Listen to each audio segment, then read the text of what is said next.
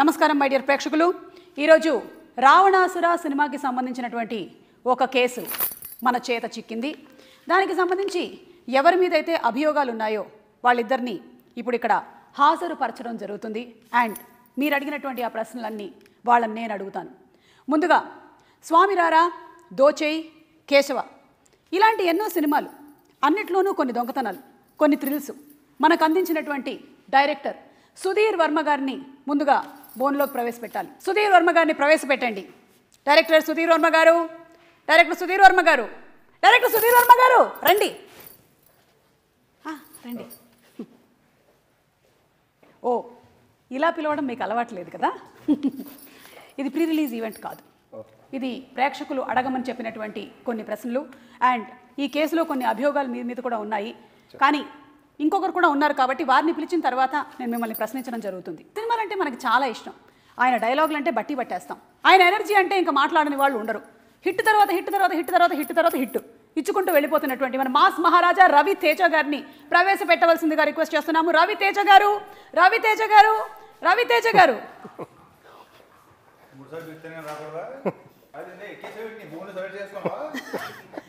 Left side ఆయనకి కలిసి వస్తుందని వాస్తు ఎక్స్పర్ట్ చెప్పినట్టున్నారు. రవితేజ గారు నమస్కారం. నమస్కారం. మీరు వాళ్ళు చెప్పేదంతా నిజమే చెప్తారని సుధీర్ వర్మ గారి మీద ఒట్టేసి చెప్పండి. I swear Sudheer Varma. అసలు నేను నిజాలు చెప్పడానికి ఎవరి మీద స్వేర్ చేయాల్సిన అవసరం లేదు. మీరు నిజాలే చెప్తారు. నేనెంత నిజం చెప్తానో మీరు కూడా అంతే. కాబట్టి ముందుగా కంగ్రాచులేషన్స్. థ్యాంక్ యూ ఇలా బోనెక్కినందుకు. సుధీర్ వర్మ గారు, ముందు వీరితోనే మొదలు పెడతానండి నేను. అంటే రావణాసుర టీజర్ చూసాం మేము. అందులో ఒక డౌట్ ఉంది మాకు, ఒక అభియోగం ఉంది. అభియోగం నెంబర్ 1 ఏంటి అంటే, heroes don't exist. Why? If heroes don't exist, where will pre release events exist? Where is the press meets exist? Where is success meet exist? I want to know right now.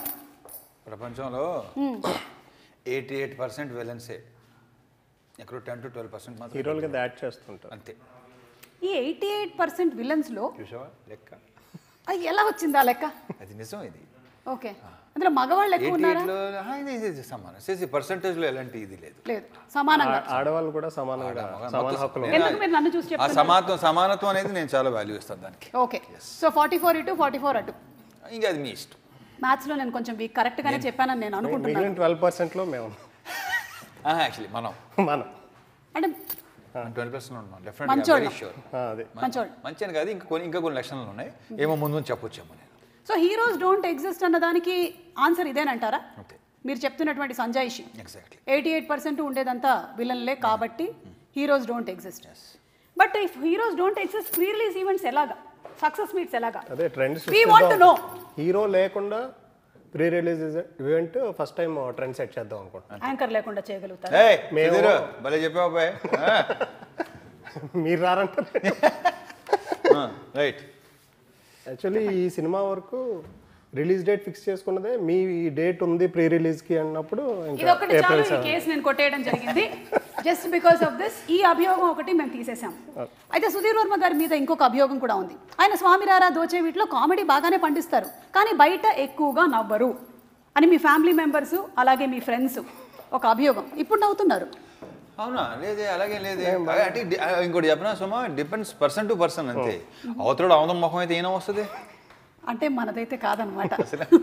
అందుకే ఆయన నవ్వుతున్నాడు. Okay, మీరు కూడా ఇదేనా సమాధానం మీది? వేరే ఏదైనా ఉందా? అయితే ఈ అభియోగాన్ని కూడా కొట్టివేయడం అయినది.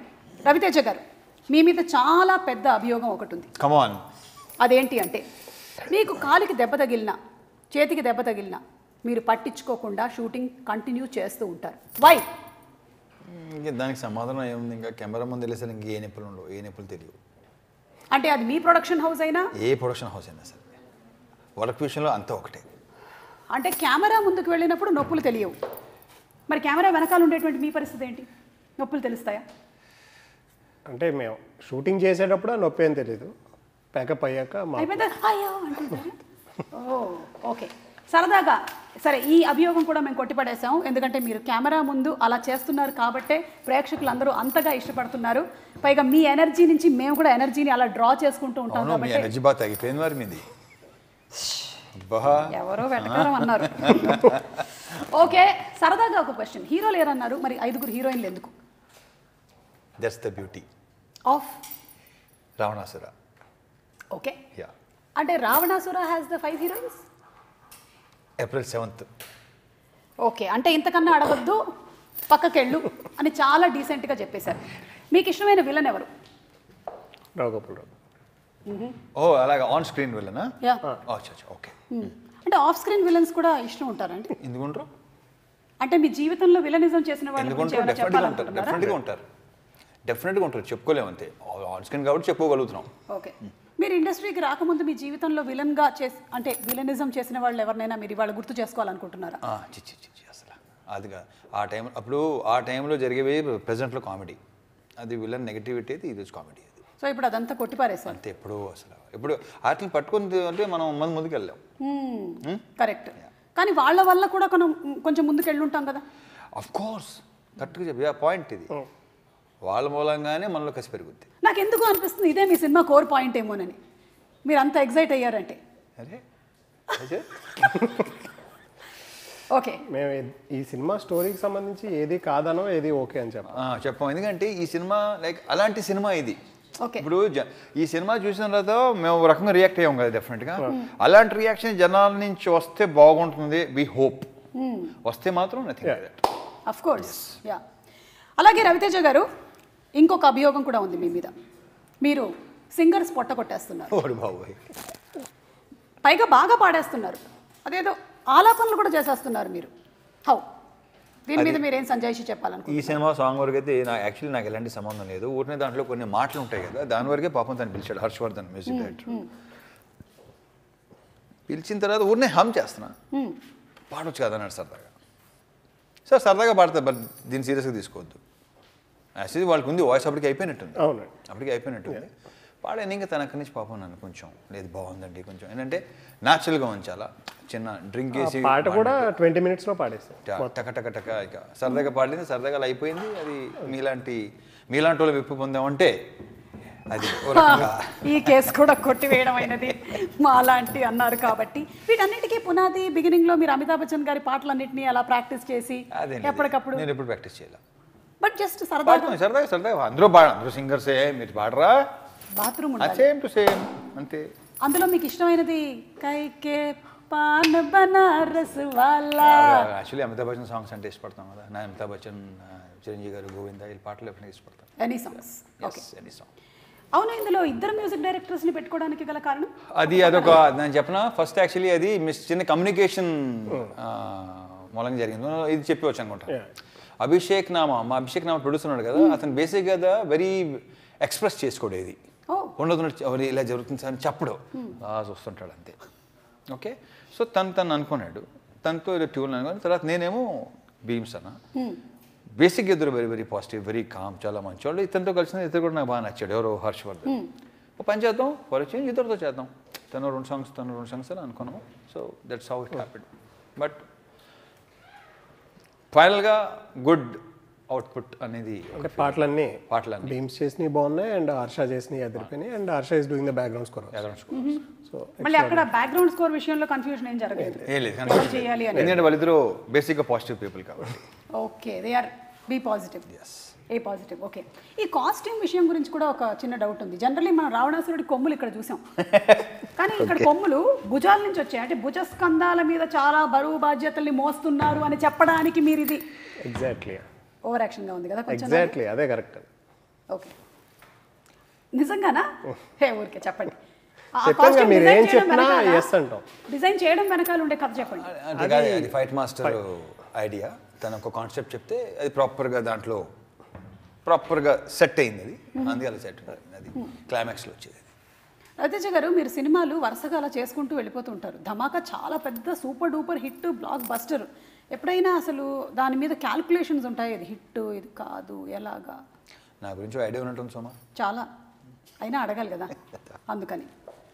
Okay, so coming to the heroines అండి. 5 హీరోయిన్స్ ఉన్నారు. ఇందాక విలన్స్ అనగానే టక్మని మీరు ఒక పేరు చెప్పేశారు. ఇప్పుడు కూడా మీకు ఇష్టమైన హీరోయిన్ టక్మని చెప్పండి సినిమాలో. ఎస్, ఈ సినిమాలోనా? బయట ఉంటే చెప్పండి. ఫేవరెట్ హీరోయినా లేదా ఈ సినిమాలో? ఓకే సరే చెప్పమ్మా. ఈ సినిమాలో 5గురు ఇప్పుడు చెప్తే ఏదో ఏమంటే మీరు కథ ఎలాగో చెప్పరండి, కోర్ ఆఫ్ ద స్టోరీ ఏంటని అడిగితే చెప్పరు, నవ్వుతారు. 7th అన్నారు. 5గురులో ఫరియా ఇష్టం. Okay. On screen performance wise and ఫరియానే మీరు అలా ఇష్టపడడానికి గల కారణం? అంటే నన్ను ఎప్పుడు ఇలా తలెత్తుకునేలా దట్స్ అ ఫ్యాంటాస్టిక్ ఆన్సర్. ఈ అభియోగం కూడా మేము తీసేయడం అయింది. నువ్వు డెవలప్ అవుతున్నావయ్యో. అంటే రవితేజ గారి కాంబినేషన్లో చేయటం వల్ల ఇలాంటి సెటైర్లు పంచులు మీకు ఆమె నాకంటే హైట్. అవును, నేను నించున్నాను పక్కన ఇలాగా, ఏదో సెల్ టవర్ పక్కన నించున్నట్టుంది నాకు. రవితేజ గారి కాంబినేషన్లో చేయడం వల్ల ఇది మీకు కొంచెం అంటిందంటారా? అనుకోవచ్చు. ఓకే. ఆన్ సెట్ కాదు అబద్ధం. బేసిక్గా అతనికి ఉంది కాదంటే కొంచెం ఓపెన్ అవుతున్నాడు, అంటే దాంట్లో నా దుబ్బుడు కూడా ఉంది, ఓపెన్ అవుతున్నాడు బాగా. ఓకే. అందుకే కొంచెం అందుకే అంటున్నాను కదా, నువ్వు అన్నాను కదా, అందుకే మా రియాక్షన్ చూసావుగా. Yes yes. ఒకటి మీతో పాటు కలిసి తిరగడం అనేది, ఇంకొకటి నా షోస్ చూసి పెరగడం అనేది, రెండిటి వల్ల ఆయనలో చాలా మార్పు జరిగింది. అండ్ ఆర్టీ టీమ్ వర్క్స్ నుంచి మేము ఇంకా ఎలాంటి సబ్జెక్ట్స్ ఎక్స్పెక్ట్ చేయొచ్చు? అదే అనుకుంది చేసింది ఏదో తప్పని అనిపించి బాగుంది అనిపిస్తే వెళ్ళిపోవటం తప్ప ఇలాంటిది చేస్తాను అది లేదు. ఓకే. సో లైనప్లో ఉన్నాయా? ఉన్నాయి. అంటే నేను చూసుకుంటాను నెక్స్ట్ రిలీజ్ ఏంటి అని, అంతే, అందుకని అడుగుతున్నాను. నీ షాప్ ఇప్పటికీ అసలు సమస్య లేదు, అది కల్ ఆడుతూనే ఉంటుంది, అసలు సమస్య లేదు. అది పండు మనకి దివాళీ బంపర్ ఆఫర్లు ఇలాంటివి ఉంటాయి కదా, మన సుమాద అసలు ఏం ఆడుతున్నావు.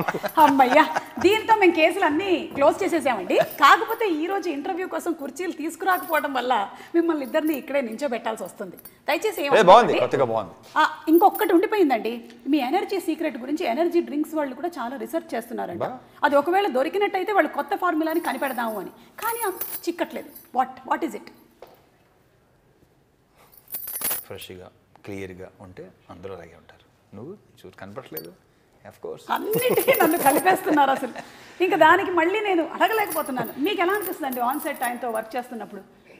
అంటే సుమ గురించి ఒకటి చెప్పారు అనిపిస్తుంది అబ్బాయి. అక్కడ ఉన్న సపోజ్ స్క్రిప్ట్ లేదనుకో, ఒకవేళ క్రాప్ని కూడా అద్భుతంగా సుమ సీరియస్లీ ఇది మాత్రం she's too good. Thank you Ravi గారు. దీనివల్ల లేదు నువ్వు చాలా ప్రోగ్రాంలు కాపాడేస్తావు తెలుసా విషయం నీకు. ఎస్ ఊనే పిలుస్తారా ఏంటి? రెండు విషయాలు నాకు బాగా నచ్చింది. ఒకటి బాగా మాట్లాడతాను, రెండోది క్రాప్ మాట్లాడతానన్నారు. సో ఈ రెండింటినీ మాట్లాడటం కాదు, ప్రోగ్రామ్ ఒకసారి తప్పని ఏదో అనుకుంటే ఏదో చెప్తారని, వాళ్ళు ఏదో కాన్సెప్ట్తో రావచ్చేమో, అది క్రాప్ అవ్వచ్చేమో, దాన్ని కూడా. ఓకే, మీరు క్రాప్ తీశారు, నేను త్వరలోనే క్రాప్ తీస్తాను. చెప్పండి, ఆన్ సెట్ ఈయనతో వర్క్ చేసి ఇంటికి వెళ్ళగానే డల్గా ఉంటుంది మీకు ఇలాంటి మనుషులతో తిరిగిన తర్వాత? డెఫినెట్గా ఆ చేంజ్ ఉంటుంది ఆన్ సెట్ ఆయన చూసిన దగ్గర నుంచి ఇది. But right after my first film అప్పటి నుంచి, అంటే నేను ఆంజనేయులకి అసిస్టెంట్ డైరెక్టర్గా చేశాను. ఓకే. సో అప్పటి నుంచి కొంచెం పరిచయం ఉంది. అండ్ స్వామిరారా చూసిన తర్వాత ఫస్ట్ కాల్ చేశారంట కదా, ఆయన ఫస్ట్ కాల్ చేసి హీ అప్రిషియేటెడ్ మీ. సో అప్పటి నుంచి పట్టింది వర్క్ చేయడానికి? ఎంత టైం పట్టింది అదే అనుకున్నాం, కొన్ని అనివార్య కారణాల వల్ల సెట్ అవ్వలేదు అంతే. అంటే అప్పటి నుంచి we are trying to do a film అంటే. బట్ ఆయన ఏది ఎప్పుడు జరగాలో బెస్ట్దే జరుగుతుందని నా స్ట్రాంగ్ ఫీల్. అంతే, చూస్తే మాత్రం అసలు ఒక అద్భుతమైన వైబ్ వస్తుంది. అదేమిటో మాకు కూడా విలన్లు బాగా నచ్చుతున్నారు ఈ మధ్య. మీరు చెప్పిన విలన్లే నచ్చుతారు, చెప్పుకోరు అంతే. విలన్లు ఒక్కొక్కసారి ఇంట్లో తిరుగుతుంటారంటారా? కానీ కమింగ్ టు రాజమౌళి గారు విన్నింగ్ ఆస్కర్స్, ఆ మూమెంట్ గురించి మీరు ఏదైనా షేర్ చేయాలనుకుంటున్నారు? Great feeling. అందుకని అసలు ఎక్కడి నుంచి ఎక్కడికి వెళ్ళింది మంది సినిమా, అది so no words. Yes, absolutely. And మీరు ఈ మూవీలో లాయర్, ఇలాగే కేసులు వాదించారా లేకపోతే వేరే రకంగా కేసులు ఏమైనా వాదించారా? April 7th వాదనలన్నీ April 7th వింటారు. వాదాలు జడ్జిమెంట్లు అన్నీ అవుతాయి. ఓకే, అంటే ఎలా వాదించారు ఇవన్నీ తెలుసుకోవాలి అంటే మాత్రం April 7th మనం తప్పకుండా చూడాల్సిందే. ఈ లాయర్ మాత్రం ఈ పద్ధతిలో వాదించలేదని అర్థమవుతుంది డెఫినెట్లీ. కానీ మీరేంటండి అస్తమానం ఈ థ్రిల్లర్స్, దొంగతనాలు వీటన్నిటి మీద మీరు ఏమైనా రీసెర్చ్ ముందే చేసేసి ఇండస్ట్రీకి వచ్చారా? అంటే అన్నీ అలా కుదురుతున్నాయండి ఆ టైం. అఫ్కోర్స్ మర్డర్ సీన్ తీయాలి అంటే మర్డర్ చేయక్కర్లేదు అన్నట్టుగానే, బట్ స్టిల్ ఏంటో చిన్న అనుమానం, అంటే చిన్న దొంగతనాలు ఏం స్టోరీ అనుకున్నా అది క్రైమ్ చుట్టూ తిరుగుతూ ఉంటుంది. సో దాని చుట్టూనే ఆ స్టోరీ వస్తూ ఉంటుంది. అట్ సేమ్ టైం ఇప్పుడు ఈ స్టోరీ శ్రీకాంత్ విస్తా, ఎప్పుడైతే శ్రీకాంత్ సార్కి చెప్పాడో స్టోరీ, ఆయన సుధీర్ అయితే బాగుంటుందేమో అని పిలిచారు. సో ఈ క్రైమ్కి ఆయన నన్ను తీసుకొచ్చారు అందులోకి. ఓకే, మరి ఇందులో మేము కావాల్సినటువంటి రవితేజ గారి మార్క్ ఆఫ్ హ్యూమర్, ఎంటర్టైన్మెంట్ అవి కూడా ఎక్స్పెక్ట్ చేయొచ్చు. డెఫినెట్గా ఉంటాయి, బట్ ఎంత ఏంటి అన్నది సెవెంత్ అండి మేము చూస్తాం. డెఫినెట్గా ఉంటుంది సుమా. అదే అంటే రవితేజ గారి స్టైల్లో అంటే మీరు ఇప్పుడు సాంగ్స్ రవితేజ ఉంటాడు, సుధీర్ వర్మ ఉంటాడు, శ్రీకాంత్ వీసా ఉంటాడు, అందరూ ఉంటారు మీ పాత్రలో. ఓకే, ఇంకొక నేను కనుక్కున్నది, రావణాసురుడి కంటే 10 తలకాలు ఉంటాయి అంటే మీకు ఈ క్యారెక్టర్లో 10 కళల్లో మీరు నిష్ణాతులు, అందులో ఒకటి లా, మిగిలినవి 9. మనం ఏప్రిల్ 7th కనుక్కోబోతున్నాం. ఇంకెక్కువసేపు చేస్తే మొత్తం స్టోరీ చెప్పేసి ఉన్నారండి. ఓకే, అయితే కన్క్లూడ్ చేసేద్దాం, నా దగ్గర కూడా కంటెంట్ లేదు. ఇది లాస్ట్ చేద్దాం. So thank you so much Raviteja గారు, ఎప్పట్లాగానే ఇట్స్ సచ్ అ ప్లెజర్ అండి సీయింగ్ యూ ఆన్ స్క్రీన్. ఎందుకు అంటే ఏదైతే లోపల బాధలో స్ట్రెస్ ఇంకోటో ఏమైనా ఉంటాయో మీరు యూ బ్రింగ్ టు లైఫ్ అనమాట. So it is always a happy moment. So always it is a happy moment అండి watching you on screen. Thank you. Just like you're watching me on screen. అమ్మయ్యా. Okay, Sushant గారి character బాగుంటుంది, character డెఫినెట్గా మంచిగా. ఆయన కూడా negative shade. అబ్బా, April 7th. Okay, done. డెఫినెట్గా బాగుంటుంది. అంటే ఈ సినిమాలో ఒక మాత్రం చెప్పగలను, ప్రతి క్యారెక్టర్ ఇంతకుముందు ప్లే చేయని క్యారెక్టర్. నాట్ ఓన్లీ నాదే కాదు, సుశాంత్ కానీ, గర్ల్స్ కానీ, హీరోయిన్స్ కానీ, విలన్ కానీ, ఎవరు ఇప్పటి వరకు చెయ్యనటువంటి ఒక నేను సుశాంత్ 100% రవి గారు అండ్ సుశాంత్ టోటల్లీ డిఫరెంట్ అండి. అంటే షాక్ అవుతారు గ్యారంటీగా ఇది అన్నది. సో అంటే చాలా మంది చెప్తూ ఉంటారు ఇలాగే, బట్ ఈ సినిమా వరకు అయితే definitely they will be shocked. Jayaram గారిది మంచి రోల్. అండ్ ఆయన ఎప్పుడు చెయ్యింది ఇది అని చెప్పను, బట్ వెరీ నైస్, ఒక different, very nice role. Okay, intense. Okay, so ఈ ఇంటెన్స్ ఎంటర్టైన్మెంట్ కోసం మేము ఏప్రిల్ 7th రెడీగా ఉన్నాం. మీరు రెడీగా ఉండండి కలెక్షన్స్ కోసం. అటు అభిషేక్ నామా గారు అండ్ ఆర్టీ టీమ్ వర్క్స్ సంయుక్తంగా అందిస్తున్నది. హే సుమా, ఇది ప్రీ రిలీజ్ కాదు, ఇవన్నీ ఎందుకు చెప్తున్నా ఇక్కడ, సైలెంట్గా ఉంటుంది. సో వీ విల్ వెయిట్ అండి. Thank you so much once again, hearty congratulations మీ ఇద్దరికి. ఇంకా ఎక్కువసేపు నిలబెట్టట్లేదు, అయినా ఈ బోన్లో ఊరికే సరదాగా ఏదో నించబెట్టి. రవితేజ గారి ఫ్యాన్స్ దయచేసి, నేను ఇప్పుడే మీ మనోభావాలు ఒకవేళ దెబ్బతిన్నట్టయితే నేను క్షమాపణ వీడియో చేస్తాను. ఇవాళ కడుపు నిండిపోయిందండి, ఇంకేం అక్కర్లేదు. థ్యాంక్ యూ సుధీర్ వర్మ గారు, మీరు చాలా నవ్వేశారు, ఇలాగే నవ్వుతూ ఉండండి. థ్యాంక్ యూ రవితేజ గారు, ఇలాగే ఎంటర్టైన్ చేస్తూ ఉండండి. Thank you so much. Thank you.